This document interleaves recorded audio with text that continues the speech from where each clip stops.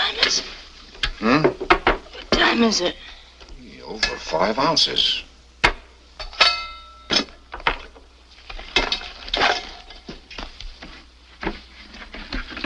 Oh, for heaven's sake.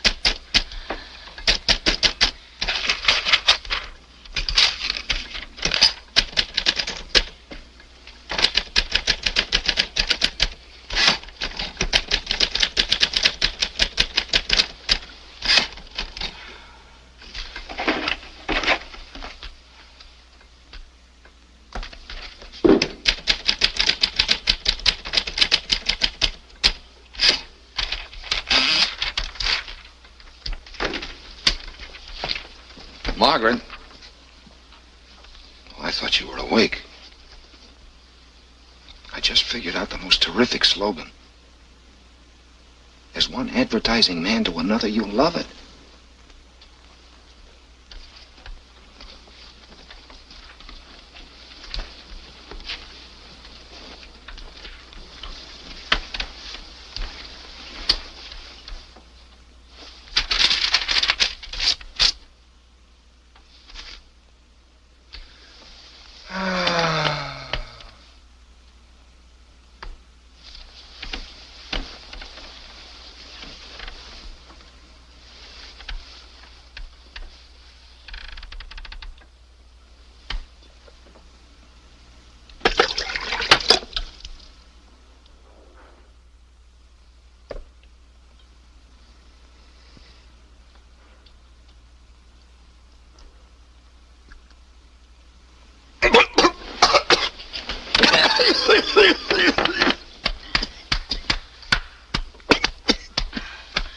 I'm sorry I woke you up.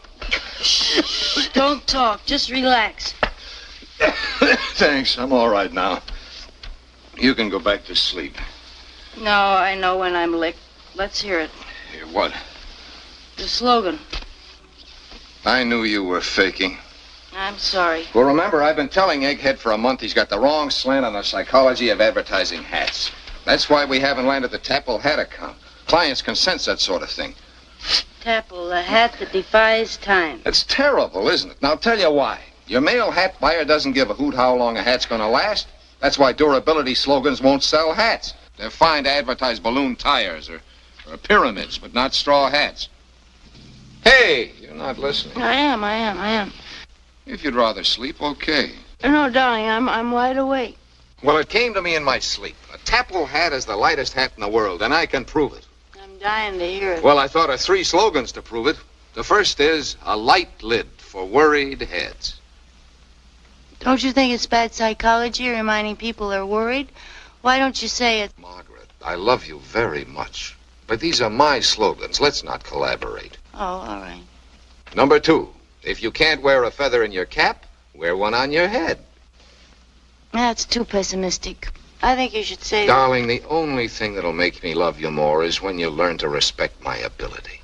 I respect your ability, but you asked for my suggestions. No, I didn't. I don't need any creative help from you. Just your approval. Oh. Because, you see, I think number 3 is really the one. What's that? Short, dignified, tells the full story. You never know you're wearing one, but other people do. How's that? That's wonderful. You think so? Oh, darling, if that doesn't land the Tapple hat account, I'm a ring-tail baboon, which I'm not, am I, honey? No. No, you know, the psychology is all right. You think the words... Oh, they're perfect. Great exploitation possibilities. Mm-hmm. Show Tapple hats being weighed in every Tapple show window. Will you have to share the bonus with the sales department? 5,000 smackers, undiluted if Tapple topples. That's my deal with Egghead. Hey, where are you going? Well, I've got to think. Oh, no, you've thought enough. Let's lie here and dream. How much is a round trip to Bermuda? 300. That leaves 4,700 for sunburn oil. You haven't changed your mind about Bermuda and our honeymoon, have you? Now, why do you think I've been tying my brains into knots? Bermuda or bust, that's my battle cry. Darling. I got to think. Yes, sir, we have. The Southern Girls sails for Bermuda this coming Friday. Yes, sir. Cabin for 2. Oh, the bridal suite. Yes, sir. Name, please. What? William Wheldon? Absolutely not. You heard what I said, Mr. Wheldon. Absolutely not. N.O. We're not holding any bridal suite for you. Who? It's Wheldon again. You don't see why not. He doesn't see why not. Give me that. Mr. Wheldon, in the last year, 4 of our ships have sailed with empty bridal suites. At the last minute, you have canceled your reservations on the Southern Rose, the Southern Belle, the Southern Beau, and the Southern Dream. Now you say you want to sail on the Southern Girl. Well, nothing doing, Mr. Wheldon. We've lost enough money on you. From now on, our reservations are strictly COD. Now, wait a minute, Admiral. Let me talk. I don't suppose you've looked at the Merchant Marine Passenger Code of You're late. only going to get him mad and he's going to hang up on you. Listen. Here, let me take it. Hello? Hello, this is Mrs. Weldon. Now, don't humor me. Yes, of course. After all, we don't have to go to Bermuda No, this is not a gag on Mr. Weldon's part. He's very sincere. People are very happy He's been going trying to Niagara take me Falls. on a honeymoon for over a year. Yes, I even have my trousseau. Well, I assure you I've been much more disappointed than you have. Now, I'll tell you what you do. You reserve the cabin until 6 o'clock tomorrow afternoon. That won't lose you anything. That's right. And I'll be in with bags of gold before 6. All right? Oh, thank you so much. Goodbye. See? You hold it for us until 6. Little Miss Fix-It cooled him off, huh? You're not angry. Well, why should I be angry? We're going on our honeymoon, aren't we? Not if you call me Little Miss Fix-It. Well, that's what you are, aren't you? Why be ashamed of having the finest, noblest character since Little Lord Fauntleroy? Why not glory in it? Why not advertise it? Wait a minute, I'll think up a slogan for you. Bill. I'm sorry. I'm afraid it's too late for our honeymoon. The golden moment has passed. It'll never be too late for our honeymoon as long as one of us can hobble around without crutches. He'll save the cabin till 6 tomorrow. Mm-hmm. Bermuda. Palm trees. Guitars. The jungle. And you.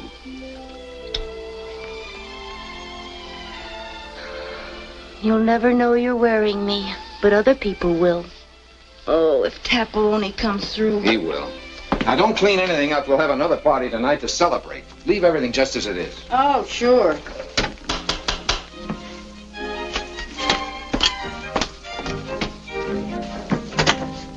Oh, it's you. Good morning, Mrs. Wheldon. Would you wait right there a moment, please?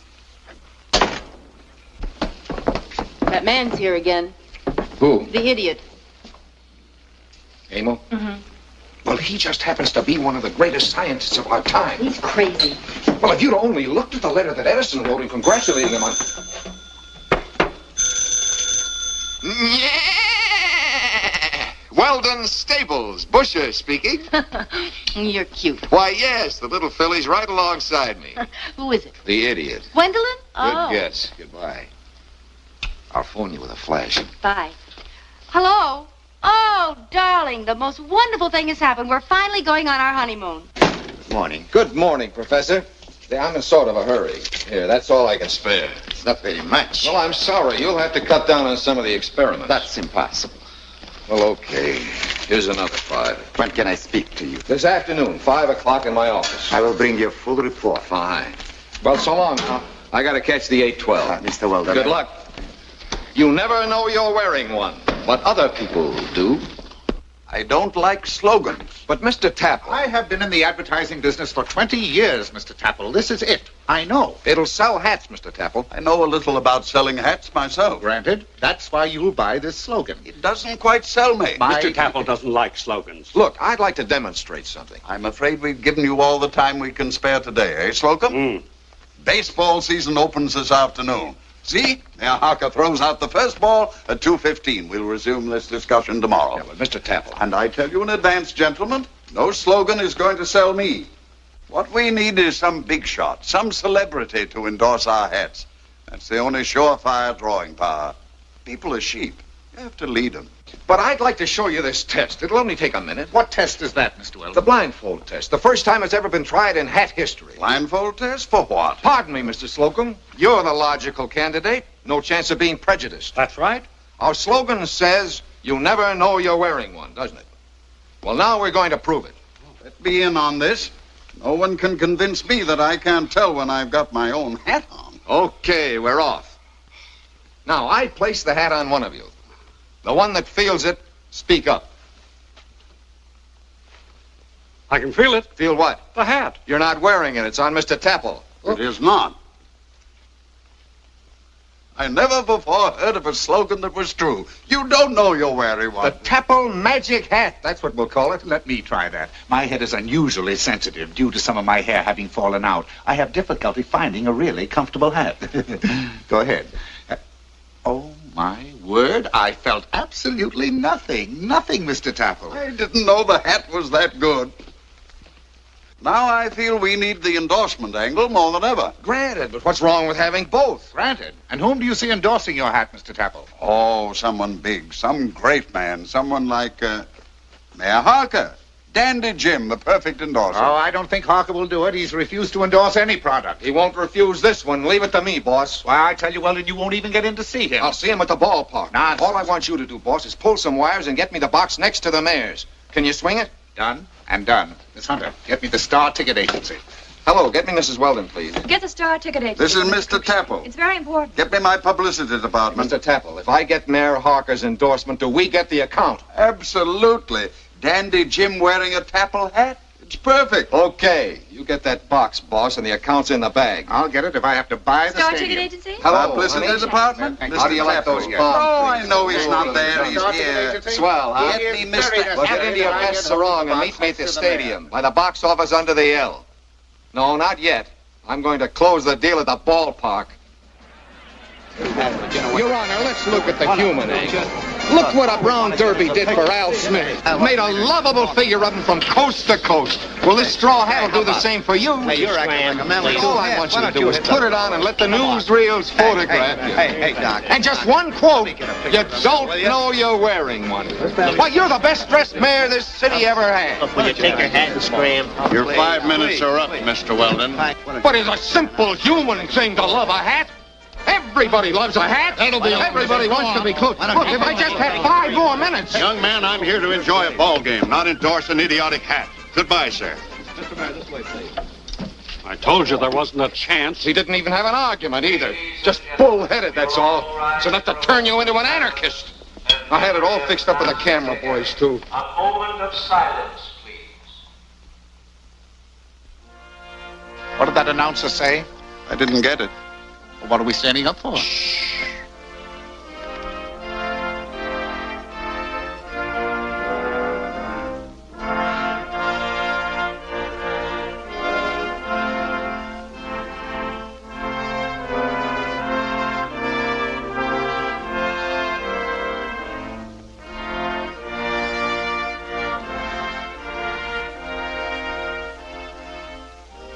Take it off, Mayor.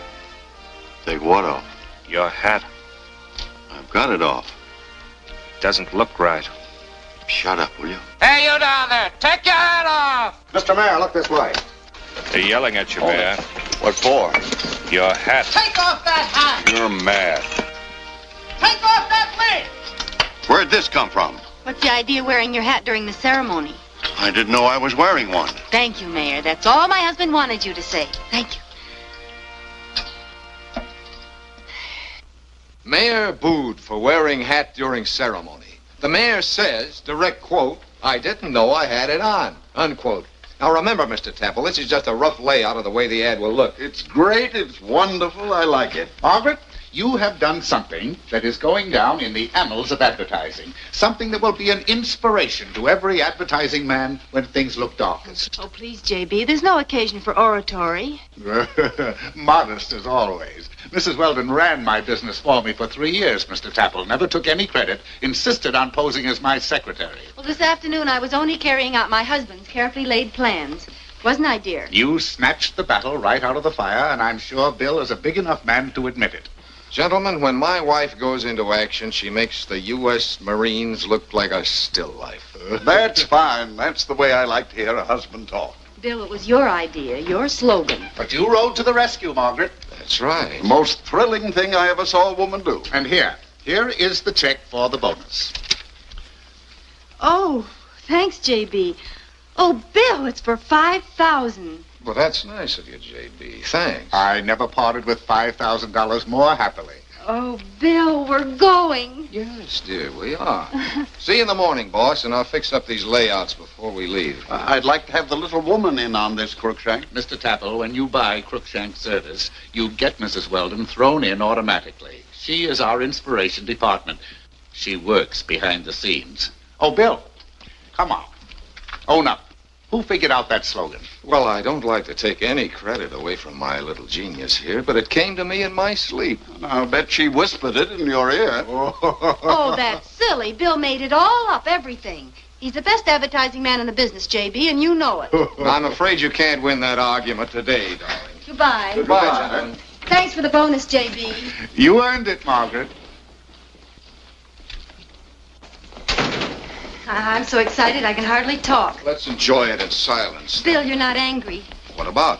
The way it turned out? It turned out very well, I thought. Well, I mean the way they talk, that asinine egghead. Honestly, he just made me sick to my stomach. Make it 2 stomachs. And you're not sore at me, Bill? You're not married to an ungrateful cad, Margaret. I yield to no man in my admiration of you. Of course, you might have let me dig up another pudding-headed celebrity, but that would have been wasting time, 2 hours at least. No, yours was the better way, darling. And all I can say is that you were superb. You are sore. Only full of awe, darling. There's nothing like being married to a brilliant woman. Bill, don't save it up till we get on the boat. Save what up? The hollering. Our honeymoon's going to be very quiet and efficient. And don't worry about anything going wrong. If it does, you'll straighten it out. It's like being married to the U.S. Marines. Bill, do you love me? A complex, that's what it is. A U.S. Marines complex. You keep thinking I'm not quite able to handle my own affairs? Well, what about that time in Springfield? Go on, answer that. You'd still be in jail if I hadn't said I was rushing to the hospital to have a baby. I thought it was very bright of me thinking of that pillow. Oh, darling, I'm sorry if I've done wrong. I apologize. I admit I lost my head. I'm an idiot. You could put all my brains in a thimble and have enough room to cook an egg in it. But I love you. Kiss me.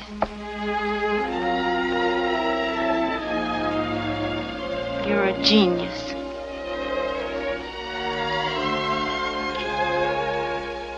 Shall I pick up the boat tickets now?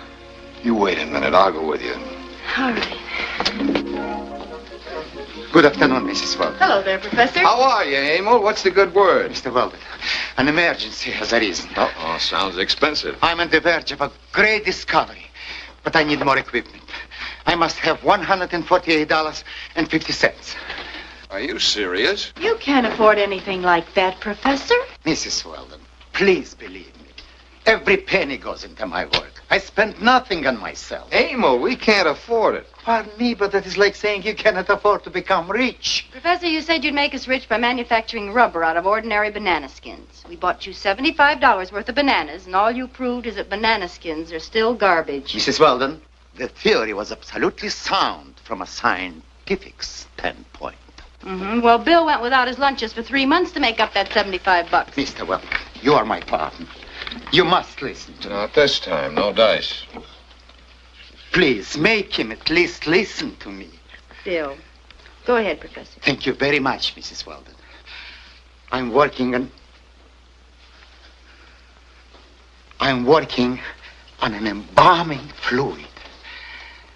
I'm afraid we don't need any today, Professor. Please, this is not an ordinary embalming fluid.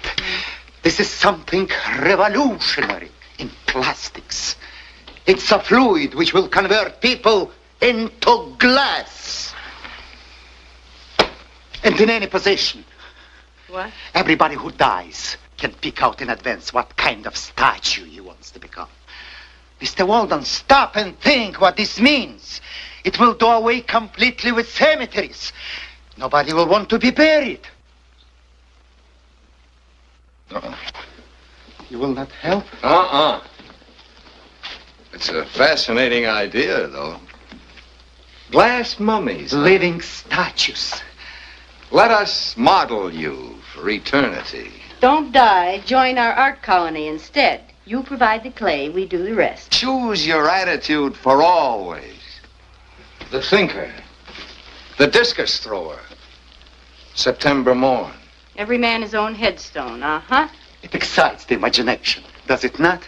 Without doubt, it is worth an investment of $148.50. You know, we can't handle it, Professor. You'll have to deal me out on your human glassware. I will wait. Perhaps you will change your mind. Let's go, Margaret. Goodbye, Professor. I'll phone you when we get back from Bermuda. Oh, by the way, I almost forgot. I brought you a little present. This is something which I made out of the embalming fluid. Thanks. I'll keep it till I need it. You don't have to wait. You can use it now. I think I'll wait, Professor. I haven't decided whether I want to be the discus thrower or the thinker. No, it's not for embalming. It's only a byproduct. You put it on your face instead of shaving. What does it do? It shaves you. Wait a minute. You mean it'll take his whiskers off? Yes, instantly. Does it hurt? No, it feels good. And it smells nice, too.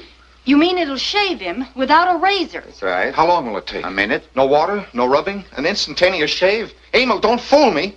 I've got a face. I can test it. No, Bill, don't. Now, wait a minute. I'll find out about this. Bill, listen, you're an advertising man, not a guinea pig. Let me take it.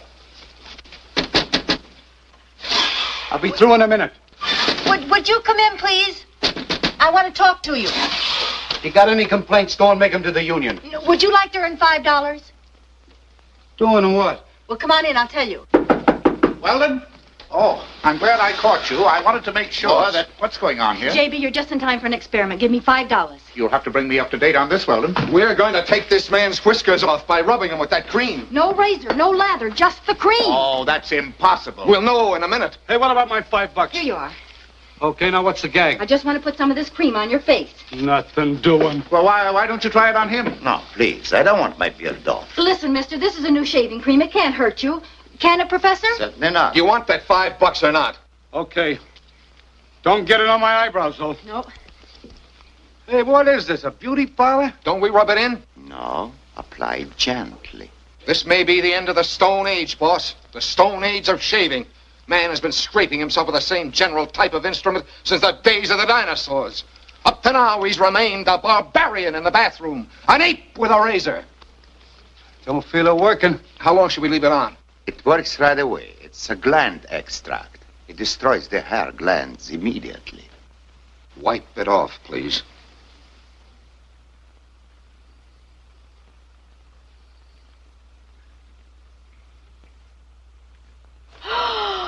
The miracle of the century. Look at that face. Look at that face. Oh, that's unbelievable. I want to see. Professor, does this stuff cost much to manufacture? Nothing. It's a byproduct of the embalming fluid. Wheldon, have you got this invention sewed up? Like a drum. I'm an equal partner with the inventor. And we handle the account, of course. You bet, boss. Oh, when can I see? I want to see. Bill, you are a genius. Margaret, honey, baby, we finally hit it. Yeah. The rain of gold. You plug along, and all of a sudden... Yeah, you busher! You're out in front with a derby in your paw! Get me Winterbottom shaving products. I want to speak to Mr. Winterbottom personally and rush it. Hey, I want to buy some of that stuff. You hear that, Margaret? That's the voice of the public. Mr. Winterbottom, please. Hey, listen, J.B., don't talk about this on the phone. Of course not. You're right. We'll call on him. Come on, Margaret, you stay here. Take care of the professor. Guard him with your life. All right. Bill, what about our tickets to Bermuda? Forget about him. We're going on our own private yacht with a gold smokestack. Where the devil is my hat? You've got it on. Have I? Of course. These stupid tapple hats are a menace. You never know you're wearing one.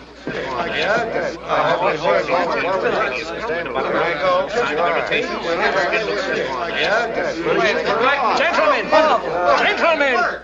The experiments you've witnessed just now may be called the death of the razor. The end of the Stone Age of shaving. It's my unequivocal opinion that this little jar I hold in my hand is the greatest boon to mankind since the discovery of radium. And I'm talking from my heart. I don't think mere words can convey the importance of this moment, Mr. Winterbottom. Right. Exactly. I am, as you all know, a man of hair-trigger action. Mr. Wheldon, have you signed those contracts? Yes, sir. Here they are. Fine. All right. Mr. Brady? Yes, sir. Notify our razor plant to shut down at once. At once, Mr. Starrett? Yes, sir. close down our shaving cream factory and make arrangements to dispose of all our stock on hand. Right, sir. Give it away if you have to. Yes, sir. Mr. Beitler, Yes, I sir. want you to arrange for a 1-hour radio program nightly beginning at once. Okay, Chief. Mr. Cruikshank? Yes, sir. I'm prepared to put $5 million into the largest, most intensive advertising campaign ever launched in this station. I'll have all the decks cleared for you, sir, by tomorrow morning. Too late. I'm in action, I tell you. I want a press conference in the ballroom tonight. And I want the biggest celebrities in the world present, unshaven. Oh, dear. Mr. Smith. Yes, sir. Get Governor Fox on the phone. Okay, sir. Governor Fox? He's starting a new election campaign tomorrow. He'll be glad to act as guest of honor. It's 6 o'clock, Mr. Cruikshank.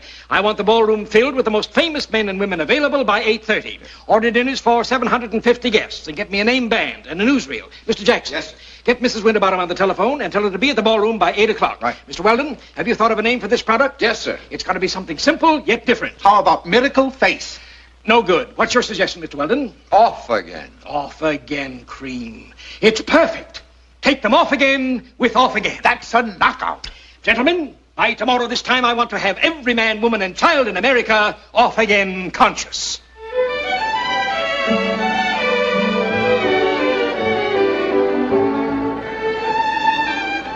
Some service, APW. Look, every unshaven celebrity in town is here tonight, including one of Hollywood's most famous motion picture stars. Unshaven. When are we going to try this stuff, Peter? I don't like to appear in public unshaven. Well, we're all in the same boat, Governor Fox. Ceremony will take place in a few moments, Governor. And Mr. Winterbottom, don't forget my family of acrobats. I have them here. 2 generations, all with the same tufts of hair on the left cheek. A sort of a mole condition, I think. Excellent work, Cruikshank. Say, that's great.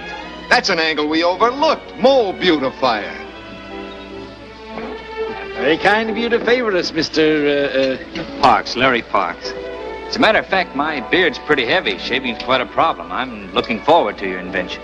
Your troubles in that respect, sir, are over. Very kind of you, Commissioner, to request your policeman not to shave. No trouble at all, Mr. Winterbottom. The men are anxious to try the cream. I assure you they'll not be disappointed.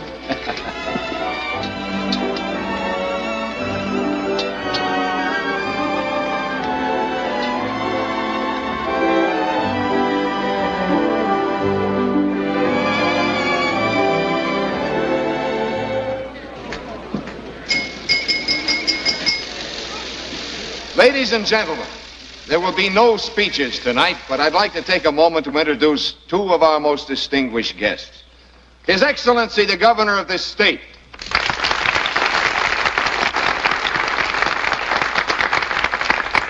And from Hollywood, that famous motion picture star, Mr. Larry Parks.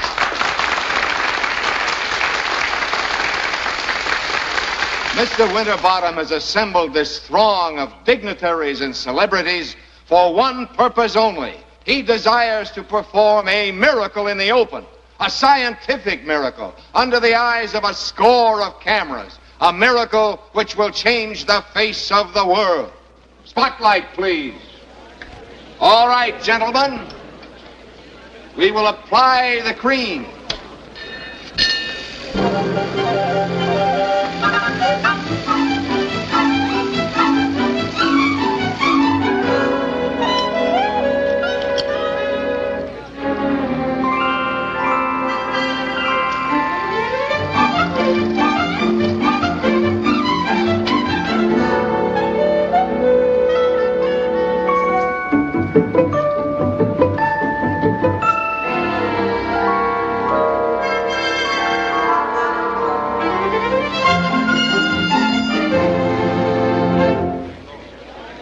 Towels have been provided. You'll find them at your places. The cameras are turning, ready to record the first miracle of off again. All right, gentlemen, remove the cream.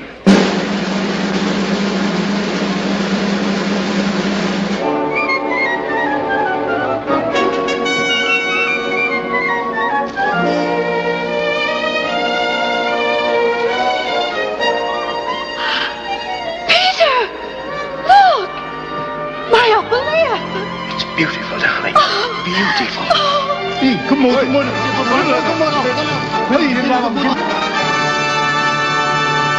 Why, my beard is off. And here, ladies and gentlemen, is the real hero of this occasion, Professor Emil Glinka, the new Edison.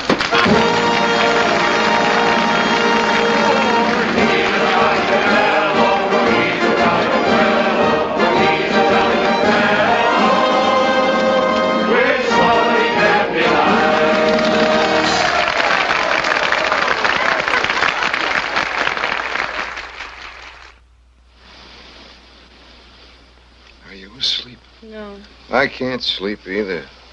Something I said, honey? Oh, no, darling. I just don't think you're right, that's all. About what? About not having a personal maid. But, Bill, with a cook and 2 housemaids, a chauffeur, a laundress, and a butler, we'll just be bumping into servants. There'll always be a crowd around. Well, it puts me in an awful jam. In what way, dear? Well, how can I have a valet if you don't have a personal maid? It'll look too selfish, or even worse, like I'm a softy. All right, honey. I'll have one. Thanks, darling. You're very sweet. That's all right. Now go to sleep. I hope we don't change, Bill. Oh. Well, we've been so happy as poor people, and now... How much did you say our share would be? Roughly 15 million a year for the rest of our lives. We better take another sleeping pill. 'Cause I couldn't stand it if you changed. And I can't imagine a millionaire whinnying on the telephone like a horse. Well, this one will. Stop worrying. Honey, do we really need 3 automobiles and a special room for my furs? That's silly. All right, but you can't leave sables and minks lying around the hall like those ice skates. No, I suppose not. I'm not going to be any use to you at all. I can see that. Please, Margaret, you're just trying to pick a fight. No, I'm not. But you needed me when we were poor little nobodies. I meant something to you, and I helped, too, even if you did holler. But now we're going to be lost in a forest of butlers. Oh, Bill, I'm scared. Oh, don't talk crazy. Mrs. Winterbottom told me that they were happier when they had 1 room and a Murphy bed. Now they have separate bedrooms. Awful. Now go to sleep. I can't. I just love this room. And now we're going to have 20 bedrooms and I won't even be able to find you. That's no fun. Darling, we'll only have 1 bedroom. You promise? I promise. All right. Then I'll know you haven't changed. It's Hortense, Mrs. Winterbottom. Good morning, Mrs. Winterbottom. Shall I draw the curtains? Yes, please, Hortense. I think I'll have breakfast on a tray. Yes, Mrs. Winterbottom. Where's my little Toto? Toto, come right here and say good morning to Mama. Toto, come right away. Stop barking at Mama. Who hurt Mama very much? Toto?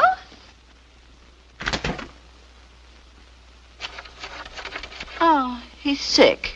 I'll have to have him wormed again. If you don't mind, Hortense, I'd like my coffee and toast. Yes, sir. Yes, ma'am.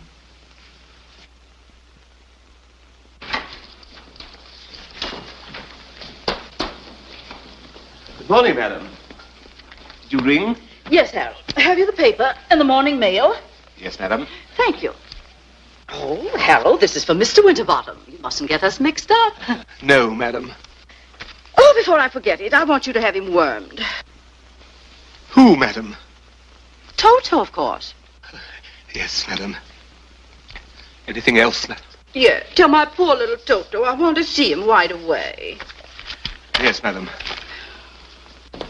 Get out and stay out. 1 moment. Who are you? Never mind who I am. I'm going to have... What are you doing in my wife's bed? Peter! Is it you? Yes, it's me. Mr. Winterbottom, excuse me. I thought you'd... Shut up and get out. Yes. Take that horrid thing off. It's not at all funny. Look who's talking. What has happened? What's happened is I've grown a beard. I've grown a beard overnight, and so have you. You've gone mad. Don't sit there like an ostrich. Here, look. Overnight. Oh! That confounded off-again cream backfired. It turned you into a monkey. Overnight. When I woke up this morning, I thought I was having a nightmare. No, take it easy, Harry. Get me a scissors. No, you'll cut yourself. I've sent for a barber. Don't do that. Listen, it doesn't make any difference to me. I love you as I always did, Harry. Listen, darling, I've got a lot of ground to cover today, and I... Excuse me, sir. There are some gentlemen downstairs to see you. From your office, sir.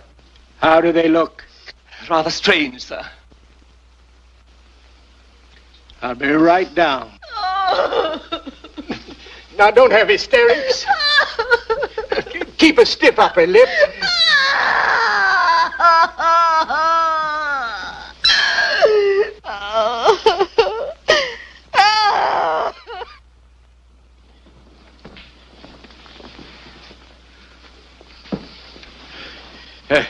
Good morning, gentlemen. Good morning, Morning, Chief. A little early for you, gentlemen, isn't it? Have you all had breakfast? Personally, I'm not hungry. I'm afraid, P.W., we're in a little hot water today. Where's that jackass Crookshank? He's on his way over, Chief. We've got to act, and act quickly, gentlemen. I want the press contacted at once. Tell them frankly we want no publicity. We've withdrawn the product. I've already had them on the phone, P.W., and I'm afraid they won't cooperate. They're giving us a double-page spread with photographs. What? And they're calling it Grandpa Cream. That's got to be stopped. Get our legal department on the phone. Immediately, sir. Good morning, gentlemen. What seems to be the trouble? I got an SOS that... Oh, P.W., I know ya. Oh, a little early for a masquerade, isn't it? Never mind the bluffing, Crookshank. Where's your beard? My beard? I didn't bring one. I didn't know you were having a party. Had I known, I could have had one to hear. Shut up, you baby-faced swindler, and listen to me. I've spent 30 years building up the name of Winterbottom, and you've torn it down in a single night. How? How? Look. Ah! Get Wheldon. Get the professor. I'm going to put you in jail, all of you. I'm going to run you out of the advertising business. Rope me in the box to see you, sir. Winterbottom, where are you?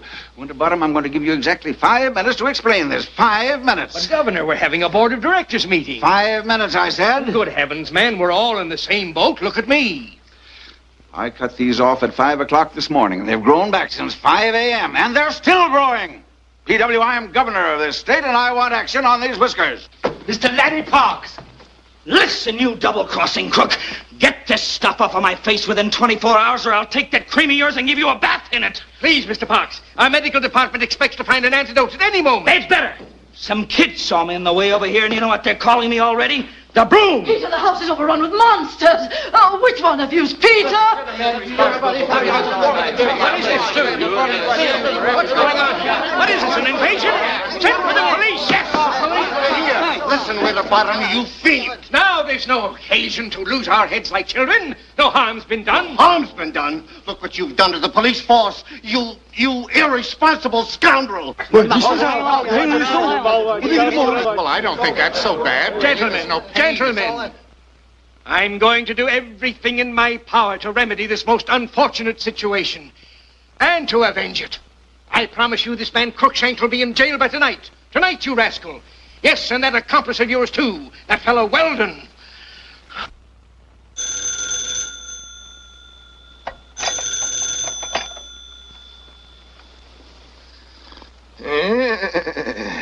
Wheldon Stables. Busher speaking. There's no time for jokes, Wheldon. That's not funny. Oh, wait a minute. Don't get sore. You ought to be able to tell I'm not a horse.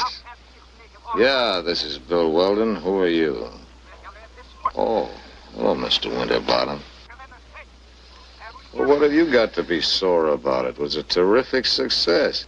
You'd better get over here right away. Listen, I'm full of sleeping pills. I don't get you. Okay, I'll be right over. But that's a fine way for a fellow to talk after I made you my partner. I could have got myself another partner. Hello? Hello? Oh. What's the matter, darling? I can't figure it out. He must have gone crazy. Who? Winterbottom. Why, what do you say? Something about arresting somebody.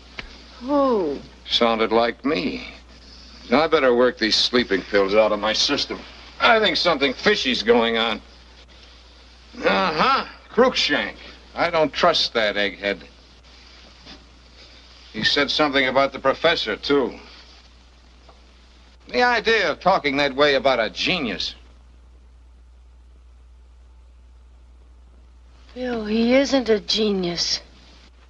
What the devil I got on me? Hey, who did this? Oh, now that's kind of childish, don't you think, dear? It won't come off. Ow! Hey, what did you use, glue? Bill, I didn't put it on you. Well, who did then? Glinka. Glinka? The cream. I gotta see, Glinka. I gotta think. Yeah, we both gotta think.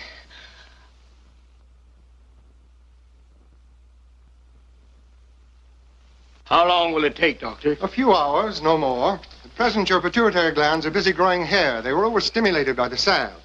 I'm injecting thyrochloridide. It'll quiet the pituitary glands. It won't grow anything else? No, not that I can foresee. May make you a little dizzy, a little sick at your stomach. But by this afternoon, you'll be able to shave and stay shaved. Well, Governor, you're next. You'll be rid of that crop in time for dinner. I'm giving you till 5 o'clock to clear this matter up, P.W. That's all. The legal department desires your signature, P.W. What are these? Releases. 130 of them. $500 each for most and all medical expenses. It'll total $100,000 in all, but I think we're getting off cheap, P.W., everything considered. This whole thing's very depressing. That's 200,000, Crookshank, that's coming out of that hide of yours. Oh, now. Shut up, unless you have a confession to make. Any news of Wheldon? Not yet, sir, but the police are hot on his trail.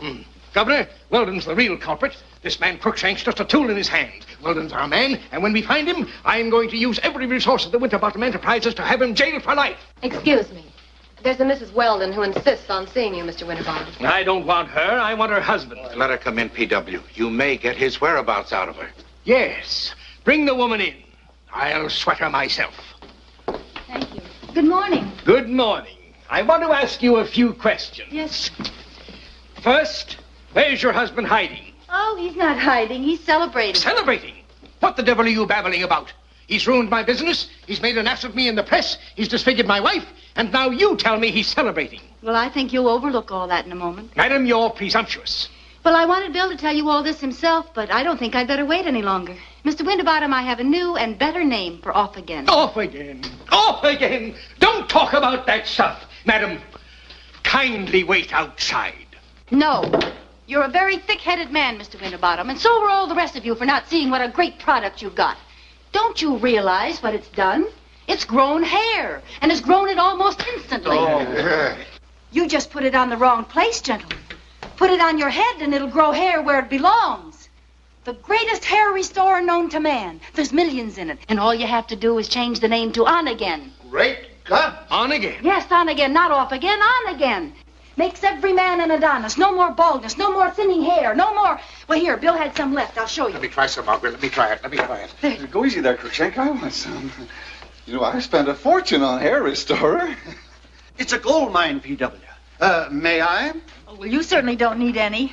You could use a smidge, though. Yeah. On Again is bigger than Off Again. We can sell it for $10 a jar. A small jar. I was about to say that. Well, now you've got something, P.W. And we didn't see it. The Empire State Building right under our very noses, and we didn't see it. It was too big to see. Gentlemen, I am, as you all know, a man of hair trigger action. Mr. Starrett. Yes, sir. Notify the press of our change of plans. Right, sir. Mr. Miller, I want 500 bald-headed men in this office inside of 1 hour. Right, sir. This is going to be a blitz campaign. We don't need any outsiders for this experiment. Governor Fox and Mr. Crookshank and this gentleman will do. Madam, no woman in history has done a finer bit of thinking. I want to thank you. You saved the Winterbottom Enterprises. You brought joy into the world. Joy and beauty. Oh, she has, huh? Bill! Oh, Bill! Winterbottom, you're a fat-headed, chicken-livered excuse for a human being. Bill, it's all fixed up. Sending a regiment of cops after me in the middle of my work. Bill, you don't understand. Everything's wonderful. Oh, it is, huh? Young man, your wife has solved our problem. I'm not interested in her solution, whatever it is. I was working on the problem with Professor Glinka when your Gestapo descended on me. I was able to shave and stay shaved. No thanks to you, we'll have Off Again licked inside of a week, won't we, Professor? I would like to make a statement. Later, Professor. There isn't any Off Again, it's On Again. Bill, it grows hair. I know it does, but we're going to cure that. We don't want it cured. We want it to grow hair. That's crazy. Who wants to buy a beard grower? Not beards, Bill. Hair on your head. Who the devil wants hair? I do.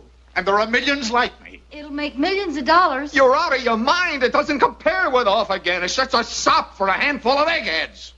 Listen, Winterbottom, this thing of hers means nickels. pennies. Young man, we're not interested in your ideas. Instead of standing here bellowing like an ape, you ought to go down on your knees to your wife for what she's done. How about some lunch, gentlemen? We'll have it in the commissary. We can discuss our plans there. Do you care to join us, Mrs. Wheldon? No, I'll join you later with my husband. Your husband, madam, had better go home and learn how to knit or crochet, anything that'll keep him out of mischief. You can release these men, officers. I won't press charges. Thanks to your wife, Wheldon, and nobody else. Come on, boys. You're making a big mistake, Wheldon, not getting on the bandwagon. Things looked pretty black until Margaret here rode to our rescue. Oh, please leave us alone, J.B. Don't worry, Crookshank. She can handle him with one arm tied behind her back. Mr. Wheldon. Professor, would you step outside a moment, please? I'd like to speak to my husband alone. Go ahead, Emil. Wait for me outside. I am worried about the new use of my byproduct, Mr. Wheldon. I think we should tell the gentleman that it's basically an embalming fluid which I have dreamed of all my life. Its true function, once I have perfected it, is to preserve people after death by converting the human flesh into eternal glass. But in its present state, it seems the byproduct is really unpredictable. It may do one thing, it may do another. It's only going to do one thing, Professor. When we're through with it, it's going to remove hair from the human face, not grow it. I'll see you in a few minutes. This time, my dear, you're not getting away with it. Don't call me my dear. Oh, Bill. Listen, Miss Fix-It. From all I've heard, I gather it's the Marines again.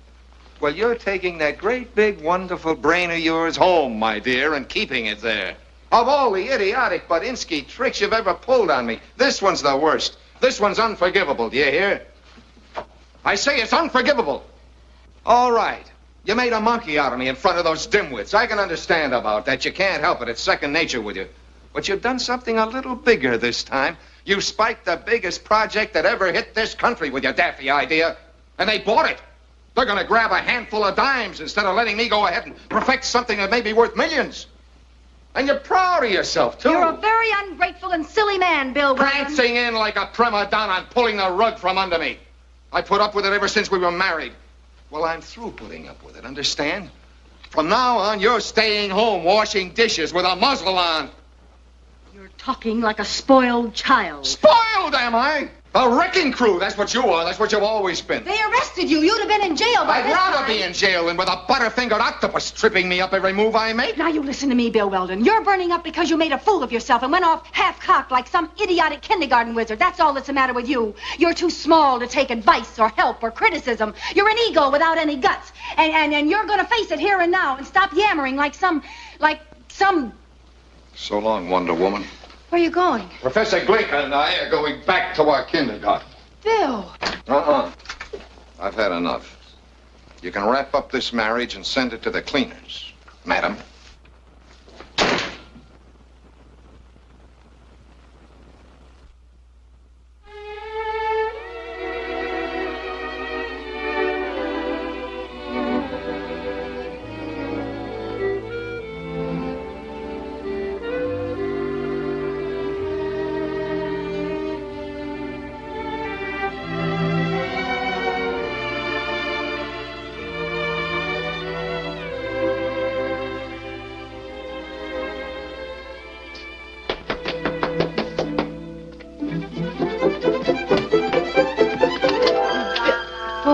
Thought it was... Come in, J.B. Come in.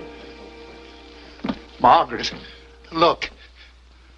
It's real? J.B., you look simply unbelievable. Did it sprout all at once or in sections? It came in, Margaret, like a mist. Then it began to bloom. Here a stalk, there a stalk. It looked pretty spotty at first, but around 4 o'clock it got going. Feel it, Margaret. It's just like velvet. Don't be afraid. You can't hurt it. No, just run your fingers right through it. That's the most amazing sensation. My head feels full of seltzer water. I owe this all to you. Every hair. Oh, no, this was all Bill's idea. Oh, I happen to know better than that. But, Margaret, what are we doing here? Why, an occasion like this, it demands soft lights and music and champagne. Oh, lots of champagne. I don't feel like going out tonight, J.B. Oh, don't you? Well, we could celebrate right here. Where's your phone? But I just don't feel like celebrating. Give me room service, please. I haven't felt like this, Margaret, since I was 18. Your hair has gone to your head, J.B. Oh, Margaret, run your fingers through it once again, will you, please? Please, please. Margaret, I've left word for the boys to telephone me here as soon as their hair comes in. I can hardly wait to hear their reaction. Oh, stop stewing about that marriage of yours, Margaret. Here, drink up. What is marriage, anyway? A toboggan with splinters. Right. And this is the stuff that removes the splinters from the injured area. That's the boys. I'll bet you they're so excited they can't see. You answer. You answer it, Margaret. They'll be delighted to Hello? thank you personally. Oh, hello, Mr. Winterbottom. Yes, this is Margaret Hang Wheldon. up, Margaret. He'll talk forever. What's that? The Never have governor. Anybody talk as much as that man talks. Yes, sir. So little, you know. Yes, sir, right away. After What's this the address? one time, I nearly lost the account. We'll be there in 5 minutes. Who was that? Mr. Winterbottom with his trousers in flames. He wants us at the governor's house at once. What for? Can't he celebrate without us? I don't know. Something's wrong. He sounded quite hysterical. Winterbottom? Yes, the governor's calling out the militia or something. Oh, it's a parade. J.B., you're not fooling me, are you? This is real, isn't it? Ah! Good. Well, come on. We'll find out what's wrong.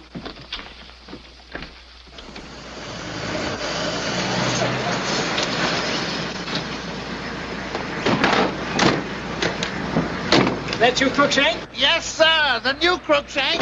Hurry up. We may be too late. For what? I don't know. The governor was hysterical. Didn't make sense. Frankly, I'm prepared for the worst. I'm Mr. Winterbottom. Yes, sir. I believe you're expected, sir. Mrs. Wheldon?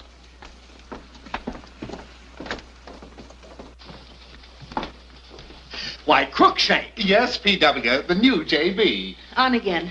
I'll inform His Excellency you arrived, sir. Thank heaven he's alive. By the way, sir, 2 of your associates have already arrived. Will you wait here, please? Who are you? I'm Beitler, P.W. I'm Starrett. Holy suffering Moses, I'm ruined. Are you in any pain, gentlemen? No, P.W., I just feel a little dazed. We didn't count on anything like this. It was a terrible shock, P.W. For a time, I thought I was going blind. I was better off with my toupee. How did it happen? Blinker. What? The professor, he warned us that the cream was unpredictable, that it might do anything. Didn't the governor say anything definite? He wasn't even coherent. He just raved, and then he started crying. Shh. You may come in now. What is it, Doctor? On again? I'm afraid so. Is he in any danger? No, not at all. Not even hurt. Just hysterical. I've given him an opiate to keep him quiet.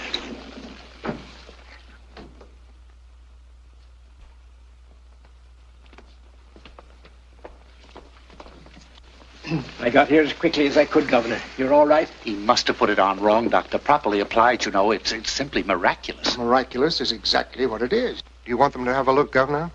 Turn on the light, please, nurse. In 35 years of medical practice, I've never seen anything exactly like this. It looks like glass. That's just what it is. Well, show 'em, Doctor, show 'em.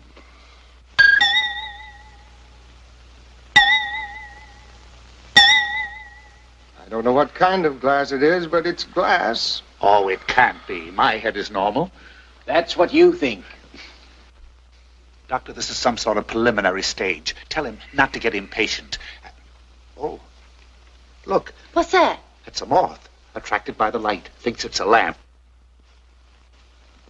Oh. Margaret, look. You can see your face.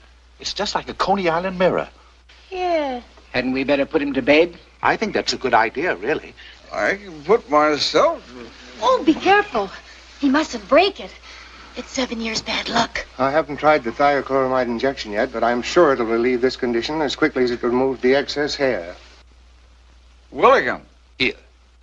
I want that fella arrested, that fella Glinka. And get his confederate, too. That other crank. What's his name? Wheldon. Yes. I'll prefer charges tomorrow. Okay, Chief. Margaret.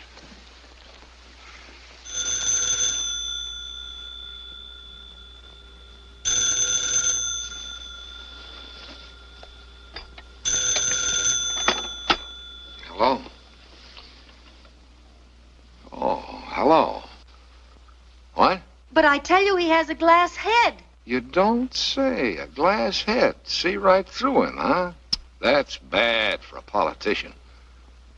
Nobody's laughing, my dear. A glass-headed governor is a very serious matter. Of course, you could always hang him up as a chandelier. What? Have Glinka arrested? Glinka and me? Well, what's he sore at us for? It was your idea. Well, what difference does it make whose idea it was? And instead of shouting at me like a crazy man, you might thank me for warning you. Oh, come, you're slipping, baby. I'll just tell you what to do. You try to figure out how to catch Glinka and me. Then you'll be sitting pretty in a twinkling. You might even wind up with the governor's head for a paperweight. All right, Bill Wheldon. You've shown yourself for what you are.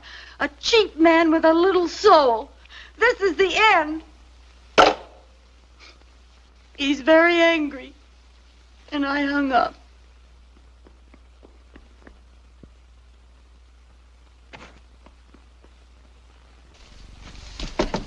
Hey, Emil. Are you in there, Professor? It's me. Hey,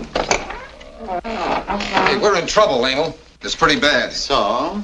It seems that stuff of yours is screwier than ever. Governor Fox put some on his head this morning, and now he's sitting home with a glass... Hey! Look. What's that? It's a rose. No, that. Oh, that. It's a corpse. Oh, just a corpse, huh? Mm-hmm. Who is it? Number 742. I bought him this afternoon from a friend. You're quite a shopper. Does it seem extravagant? Well, extravagant is not exactly the word I was searching for. I was going to make him eternal, embalm him in glass. Oh, yeah. But then I discovered I was on the track of my life's dream. Okay. A fluid that will prolong life indefinitely. Okay, now we haven't got time for and that. Something wonderful happened. This rose was in a water tumbler on my desk. It fell out and landed in a jar of my perpetual life fluid. That's swell, Emil. Now, look, we got to take it on the lam. The governor issued orders. Oh, that's beautiful. Just beautiful. Now, Emil... Feel it. Well, that feels fine. Will you get your hat and coat? Holy leaping catfish. It's steel. It's embalmed in its present form. It will last forever. Forever? Forever! In my search for an embalming fluid, I've found a way to preserve life. Well, won't it break? It's unbreakable. See? Holy Ike. A perpetual flower. Why? Hey, wait a minute. I've got a name for it. The Forever Flower. Smell it. The perfume is as strong as before. Say, Emil, you've really salvaged something out of this whole mess after all. I thought you'd be happy. It's not as big as off again, but it's a small fortune anyway. And it can't possibly backfire on any human being. Well, they can use these flowers for every kind of decoration there is. On buildings, moldings, chandeliers, automobiles, women's hats. Listen, Emil, that's the cops. The governor sent them to arrest us. We gotta beat it. Arrest us? What for? We're turning his head into a goldfish bowl. Come on. But I cannot leave now. I'm about to make the most important experiment of my life. If you don't want to spend the night in shade, but get out of here my right notes, now. my tests, my experiments. Well, we'll take what we can carry and lock up the rest.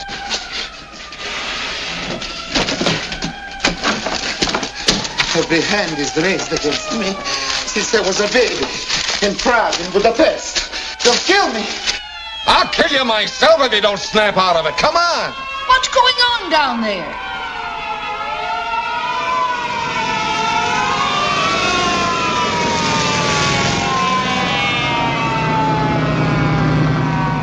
Emil, this way. Come on. Run, Emil, run.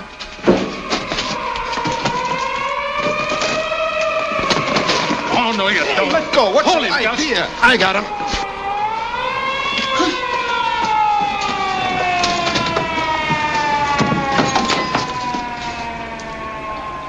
Dan, you and Ike see if there's anyone in the shed. Hold on to him, officer. He was trying to kill someone. I heard him. Who are you? Mrs. Jasper, I live here, and I heard him, and I saw him not more than 3 minutes ago trying to kill that poor little Professor Glinka. Madam, will you please mind your own business? Shut up. Don't speak to me, you murderer. Why, Professor Glinka was standing right in the doorway over here. Clinker. That's the guy we're looking for. What's your name? Bill Wheldon. Wheldon, you're under arrest by order of the governor. Right in here, officer. He's dead, he's all cut up. Oh. Gus, There's a stiff in there. Why, that's just... Ow! Slap the cuffs on. Hey, wait a minute. You're making a mistake. That's not aim. Ow! There he is, Gus. You know who that is, madam? I wish I'd never come here. I'll never get over it. Can you identify the remains? Professor Glinka it was. I'd know him anywhere. He was nice. Real nice. Get her name and address so I can take her home.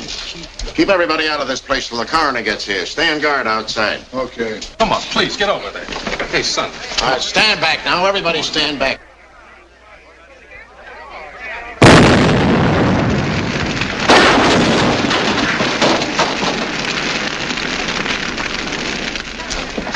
Phone the fire department. All right, keep those people back. Well, it's a fine trick, young fella, but it's not gonna work. Huh? You set that fire to conceal the body of your victim. That's what you done. How could I? I was standing right here. You worked it with a slow fuse, but you ain't gonna get away with it. Now, come on, get moving. Come on, make way here.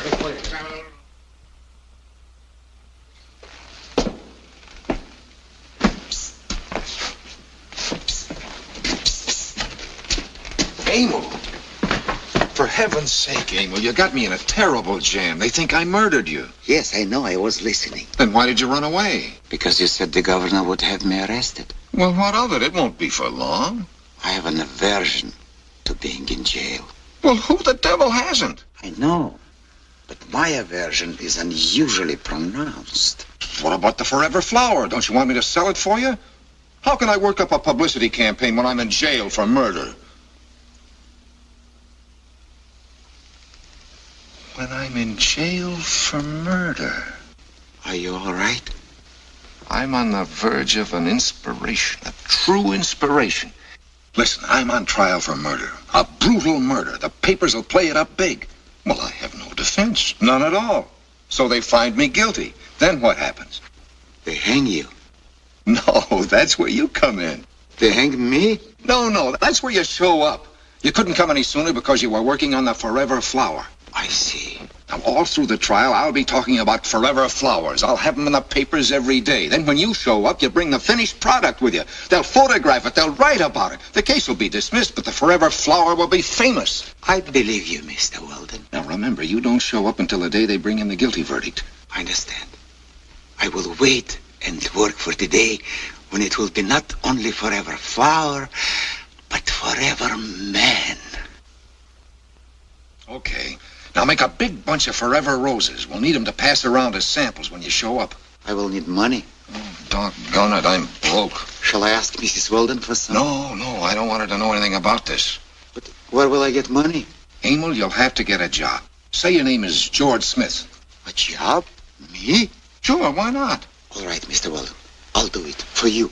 Hey, Emil, you sure these flowers won't grow hair? I couldn't sell any hairy roses. Quite sure. All right. Goodbye, then. The next time I see you, we'll both be rich and famous.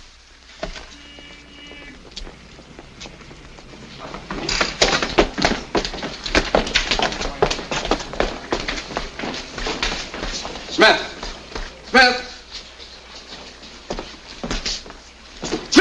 What? Who? Oh, yes, sir. I'll be with you in a minute. What are you doing down there? When that mixture has thoroughly precipitated, I shall have discovered the secret of eternal life. Stop that.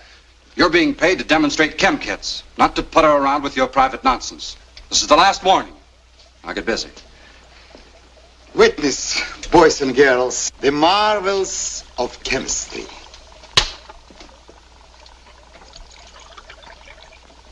That's rather elementary, isn't it, Beaver Puss? Last. At last. Hey, show us how to make a bomb. An atom bomb. Ladies and gentlemen, you are privileged through no merit of your own to witness the greatest discovery since the invention of the wheel.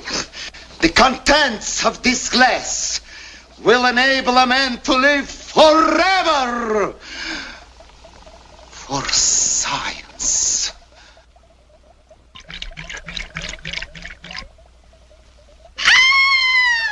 Send for an ambulance.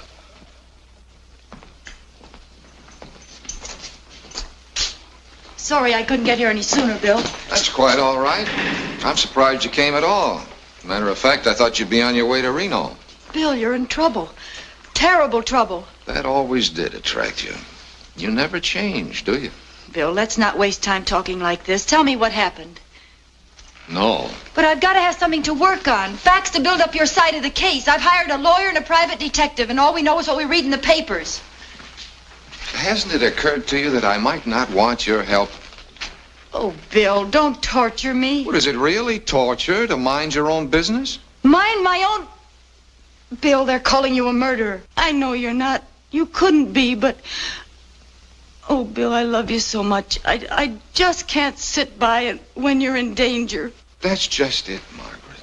You've got to learn to sit by. I never did any harm. I only helped you. You see, honey, there isn't a husband alive who can stand living with a wife who's right all the time. Not even when she is right? No. It's bad enough if she's a backseat driver, but when she leans over and grabs the wheel right out of your hands, that's more than any man can take. Well, what if the driver's about to hit a truck? Either you take your chances of hitting the truck or you don't ride with a guy. All right, Bill. I'll ride. And from now on, you can do all the driving. I'd like to believe you, Margaret, but I don't think you can. I will, I promise. You won't lift a finger to help me? Not a finger, I swear it. Not a finger. All right, honey. And if you begin to get worried, just remember you've got a very smart husband. I know, dear. And that this is a case that's got wheels within wheels within wheels. Mm-hmm. We shall prove that William Wheldon stabbed Emil Glinka to death and then cremated his body in an attempt to conceal the crime. Yes, I ordered the arrest of Wheldon and Glinka because, to my personal knowledge, they were guilty of conspiring and nefarious and criminal practices. I believe Wheldon capable of anything. I found William Wheldon running from the scene of the crime. He tried to escape. I heard that Wheldon man say, "I'll kill you," and then run back into the tool shed. Later on, the policeman brung me into the shed, and there was poor Professor Glinka, sticking out of a barrel, dead and all cut up. It was so horrible, I could hardly look.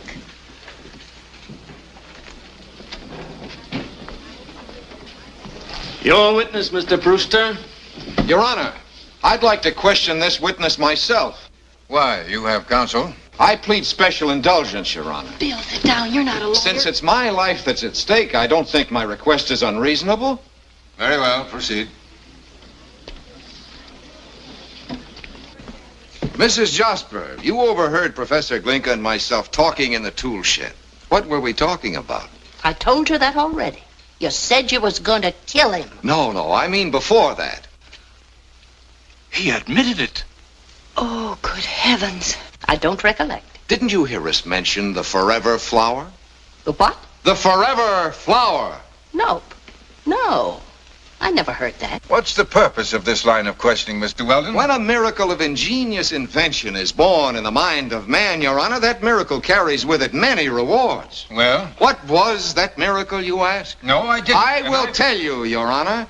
It was an item of perpetual beauty, a flower, one of God's own thoughts, as the poet says, and a flower not for today, not for 10 days, but a blossom that would breathe its fragrance for all time, a forever flower. I was a half-owner in this unbelievably wonderful project, the forever flower. How then can the most simple-minded imbecile suspect me of murdering my chances for fame and fortune? Mr. Wheldon. That's all, Mrs. Jasper.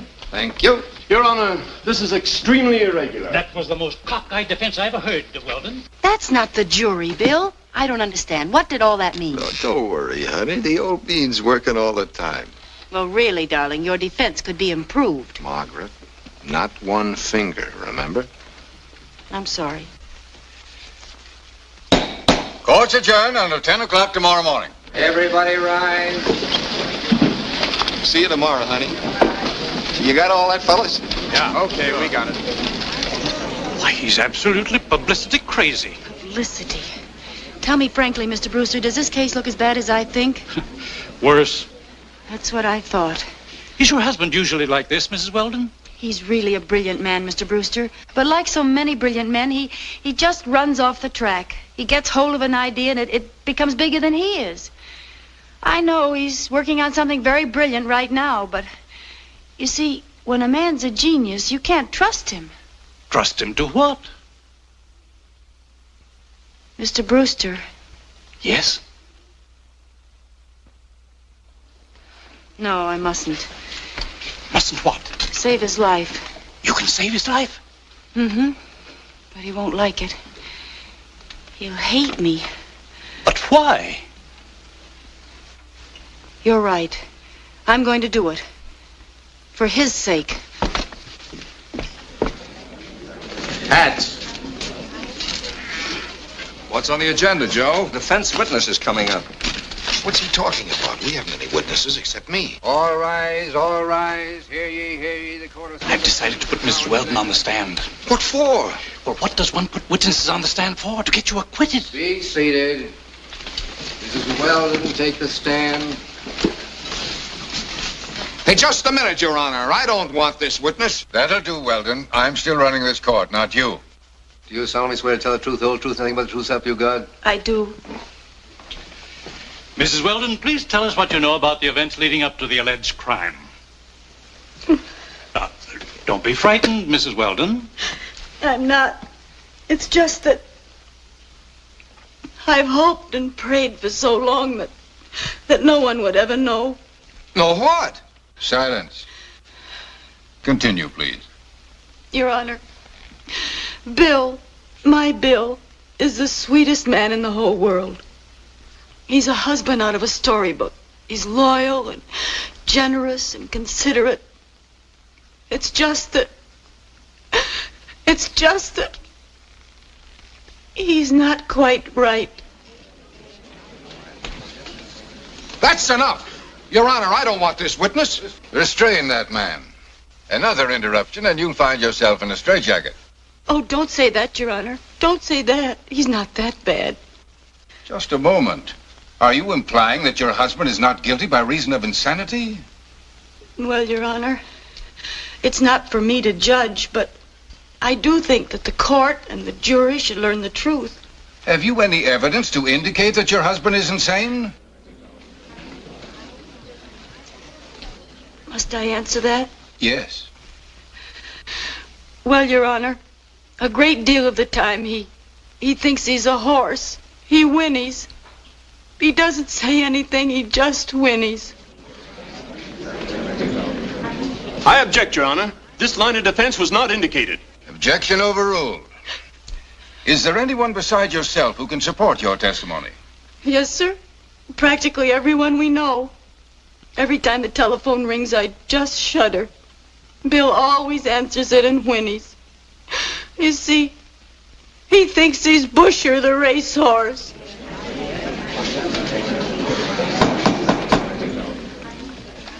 Proceed, please. Well, Your Honor, one of Bill's best clients is Mr. Winterbottom. That's Mr. Winterbottom sitting over there. And that's Mrs. Winterbottom sitting next to him. My Bill got hold of some trick cream and they grew a mustache on her. Your husband tried to tell the court something about some flowers yesterday. Have you ever heard him talk like that before? Oh, yes. But never in the daytime. It usually came on late at night. Please calm yourself, Mrs. Wheldon. Now, can you remember anything else your husband talked about in that vein? Yes. Bananas. Tell the court what he did. Well, he took some of the money we'd saved and bought bananas. $75 worth of bananas. Then he threw the insides away and he saved the skins. They were just everywhere. You may question the witness now, Mr. Wheldon. About those bananas. Didn't you egg me on to buy more bananas when I began to have some slight doubts about the process? Bill, I'd love to say what you want me to, but I can't. I'm under oath.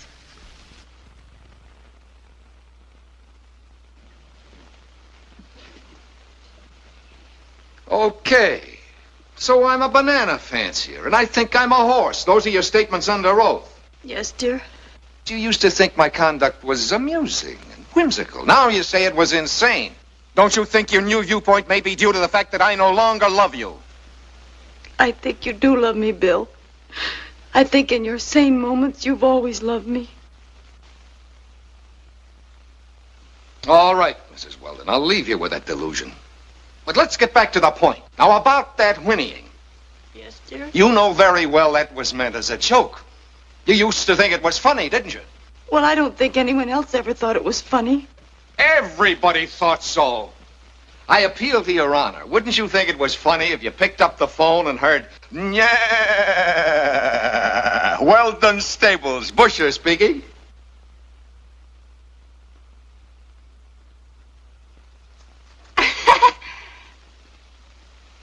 Don't you understand, Your Honor? That's a joke.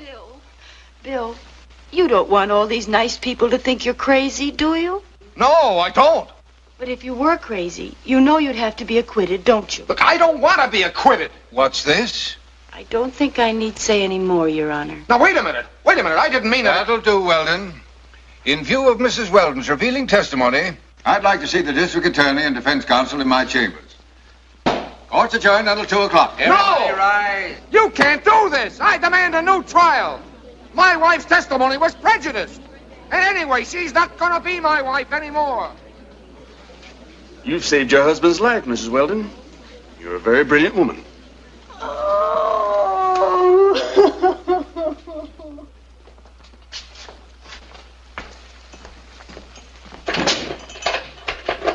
Oh, it's you. He said it was Brewster. That's what I asked him to say. Oh, Bill, I had to Save it, Commander. I've got nothing to say to you. Hey, open up here. Bill, please. You brought your Marines in for a landing just once too often, Miss Fix-It. All right, hate me. I don't care what you think. You broke your word of honor. Bill, what does my word of honor matter when your life is at stake? That's what it matters, right there. $1 million worth of publicity shot in the pants. What's that? That, my dear Miss Weisenheimer, is a forever flower. Oh, Bill, for heaven's sake, don't be silly. Silly? Why, you bubble-headed dunce. Bill. Trying to make a lunatic out of me, a certified lunatic. Bill, you didn't have a chance until I testified. So now I can go and spend half my life in the insane asylum? Well, it's better than being electrocuted. Oh, Bill, it won't be for long. I'll wait for you. We're both young. I'll come and call on you. I'll bring you soup. Shut up, will you? You and your know-it-all tricks, you've ruined me. Now, Bill. And you think you're so noble. That's the worst part of it. That phony, wifely nobility of yours. Bill, please, people outside will hear you. Let them hear. It's time somebody besides me knows what a brainless Bodinsky you are and always have been. You've got to prove you're right. That's all love and marriage ever meant to you. A chance to win arguments. You're worse than a praying mantis. What's that? A bug that devours her mate while he's kissing her. That's you. Stop throwing things, you praying mantis. I don't have to put up with your tantrums here.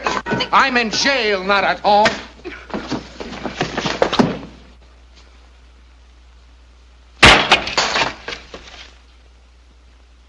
It's marble. Petrified. Glinka.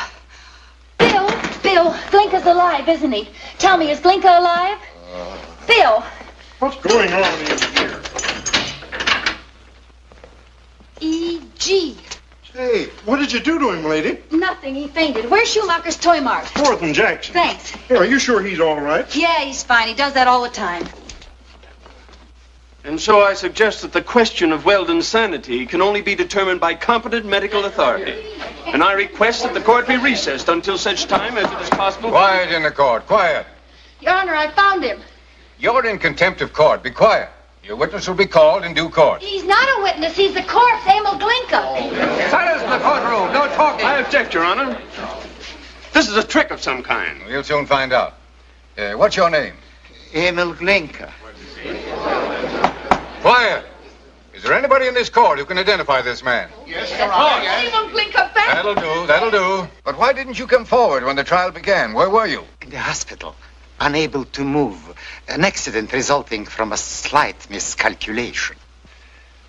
This case is dismissed. Everybody rise. What is the truth about the What have you been hiding for? So this is the way you let me do the driving. I couldn't help it. Why didn't you tell me? I wanted to find out something. Well, I found out all right. You're incurable. No, I'm not. I'm cured. Bill, I loved you so much. I just had to come running every time you got in trouble. That's what was wrong with me. I loved you too much. Well, you cured me of that, too. Hey, wait a minute, Margaret. That's not fair. What about this forever flower, Wheldon? Forget it. Can you give me any more dope on it? Sure. Here's one right here. Here it is, the forever flower. The artist's answer to the atomic bomb. Indestructible beauty. Nations will come and nations will go. But this little bloom, treated with our new process, will remain forever to gladden the eye with its unchanging loveliness. The forever flower.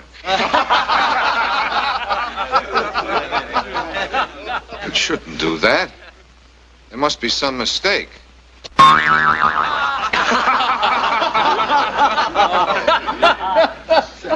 Well, back to work, I guess. Forever flower flops. Brilliant wife saves ad man's life. Sensation in courtroom as wife produces murdered professor. Darling, promise me you'll never again ride to the rescue. Oh, Bill, what If you see me facing a firing squad or tied to the tracks of an oncoming train, even if I'm sitting in the electric chair, promise me you'll smile and wait for a miracle. Well, suppose you were Suppose nothing, no matter what. Promise me. Well, Bill, I just couldn't let you... You've got to let me. Oh, Margaret, promise, and I'll love you forever. All right, Bill. I promise.